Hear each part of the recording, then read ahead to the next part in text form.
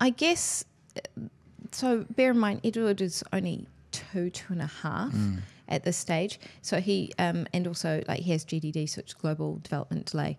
He didn't have any words at that point, so we weren't able to have a conversation about this and what was going on. Right.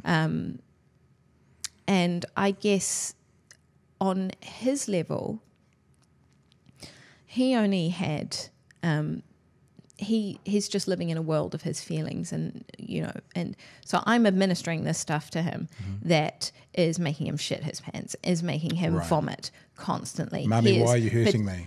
I have to physically hold him down to restrain. That's never, that was just not part of our dynamic. I'd never physically restrained him at all. We'd never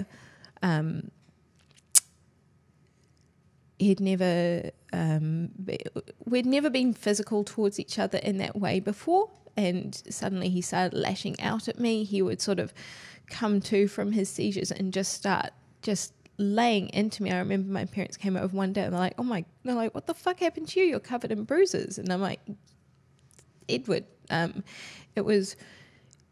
he started to see me as sort of like the perpetrator. Like I was making him have these seizures, and I was giving him this stuff that was making him really, really ill. And it was making him really, really ill.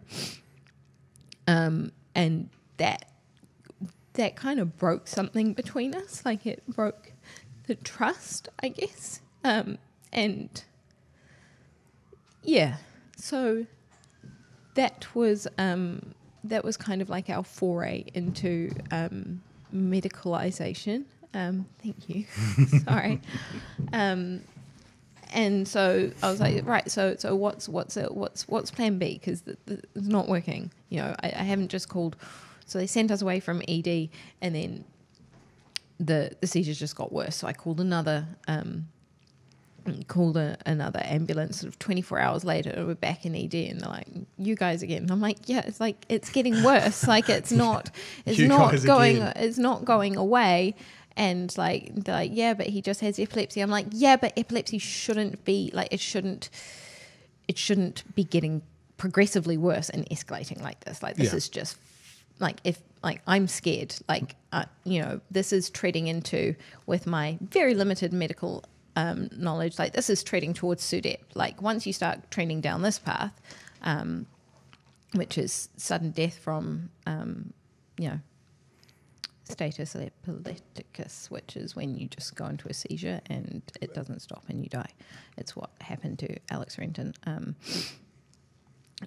So, yeah, by that point, and they're like, oh, we can try this other drug as well as what you're trying. We can try this other thing. And like, I'm Googling all of the side effects, and I'm like, fucking hell, like it's just getting worse. Like we've already got this child that is losing weight. Like when I looked at the pictures of when we first arrived in New Zealand to like 6 months later, and like he arrived all chubby and happy and cute, how like little toddlers look, to how he was now. And he was looking kind of gaunt and not good, like kind of wasty, and and then I was looking at these other ones where I'm like, okay, with psychosis from withdrawals, all these other things that I definitely did not want to visit on my child. Depression. I'm like, he's 2.5. Like, why do I need him to be depressed for at this young age? Like, he's kind of got it hard enough. Like, the last thing we need to do is like destabilize his mood.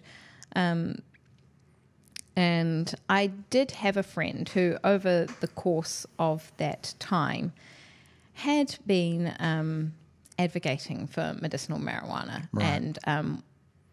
And he'd been really gently persistent, but I had rejected his polite advances because I felt like my perspective of weed was, the fuck do I want to make him high for? Like, he's dealing with enough right now. Like, I don't want to send him like hallucinating and getting, and then he'll want some KFC and he'll be watching Stoner Flicks and all that stuff. But I was just thinking, like, it's just going to make it worse. He's already feeling sick and he's already got all this stuff. Like, I don't want to make him high thinking street weed, not knowing anything at all about medicinal marijuana. So just so what I want to do is also cover off the timeline. Yeah. So are we still 6 months? So is he 3 now? Is he? So no, he's 2.5 now. Yep. And we're heading towards 3. Yep. And during that period, your contact's been talking to you about medicinal cannabis, etc. Yeah. So Eric Rice is actually a documentary filmmaker. He made Drug Lord, and he's spoken to Helen Clark about medicinal marijuana, and he was sort of sending me like randomized clinical trials and all these other research documents that relating to medicinal marijuana, but all I was seeing was just marijuana. I wasn't actually paying any attention to anything he said. I was like, no, I don't want my son to get high. Like, it's just, I just feel like everybody's offering me like all these drugs, and I don't want him to have to take drugs. Right. Anyway, we were there in hospital, and we'd been there for 2 weeks. Edward's still having seizures. Things are not getting any better. And somehow Eric managed to procure some CBD for me. And I was at my wit's end, and nothing else was working. And he came to visit us in hospital. He left me with like a small sample. Edward had a seizure, and I was like, fuck it, I'm just going to try it. So he's in hospital when you gave him it for the first time? Yeah. Right. He was in hospital. Obviously, doctors didn't know this? No, they didn't know. But mind you, did you have any thought that if I really do fuck this up, at least I'm in a hospital? Exactly. Yeah, I was like, worst case scenario, it can't. Well, actually, the worst case scenario, I was living the worst case scenario. The worst case scenario was he's having seizures all the time. It's uncontrolled. It's getting worse. Like, what could be worse than this? Like, I felt we were heading towards like an inevitable conclusion that like I was...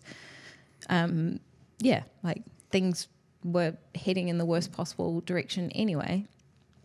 Edward had a seizure. I administered the CBD oil. And how do you administer it? Oh, you administer it either sublingually or into the cheek receptors, just here. So it's just an oil on your finger, you put it in his mouth? Yeah, okay. Well, it's kind of like a paste. Okay. So it was like a solid kind of paste, or you can use the oil drops, whatever is to hand. And yeah, I kind of had like quite a solid paste stuff to hand, and I just put a blob in there, a pea-sized blob, and that was it. And these seizures had been going for well over, minutes and minutes long, and after 30 seconds, it's like it just stopped. So let me just make this clear. You administered it while he was having a seizure? While he was having a seizure, and it stopped. So this seizure previously, let's say the one before had been like a 10-minute seizure. Yeah. Had another seizure, it's a few minutes in, you put it in, and 30 seconds later the seizure stopped. Yeah. So within 30 seconds of me administering it, it just stopped. And I was like, oh, fuck, there might be something in this.